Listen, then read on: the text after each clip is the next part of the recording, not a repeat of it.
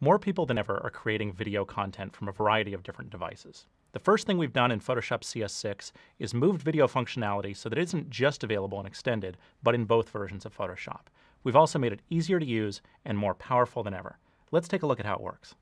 So here we have our video clip open in Photoshop CS6, and I can pan through this. I can choose a point that I want to trim this. Quickly and easily trim that. Go ahead and delete that area there.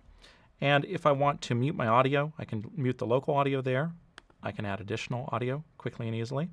If I want to come in here, I'm just going to scrub over to that point in the timeline, and I'll notice that my image is a bit off because it's larger than the frame. So I can just take my move tool, pull that down the way I want it to look, and let's also drop a transition in there. Let's do a crossfade between those two clips. I'll drag that right there, pull back before it. The last thing we want to do here is export this video. And we've got more ways to do that than we ever have before using the Adobe Media Encoder.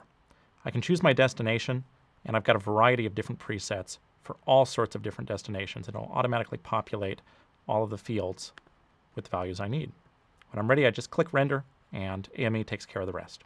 So there you have an intuitive video editing experience wired to a familiar interface, more powerful than ever, in both versions of Photoshop CS6.